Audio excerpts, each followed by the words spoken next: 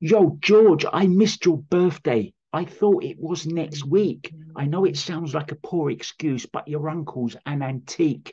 It's been a busy year for you. There's now a Mrs. Davey. Congratulations on your marriage to Molly in Hawaii.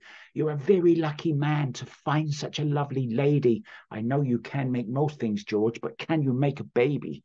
Happy birthday to my nephew. You're the musical one, but I'm gutted you don't play guitar anymore and have a little strum. Have a great birthday, George, and sorry again I was late. Now go eat and drink champagne, then go to bed and procreate. Yo, this is Two Piece Q. I'm out.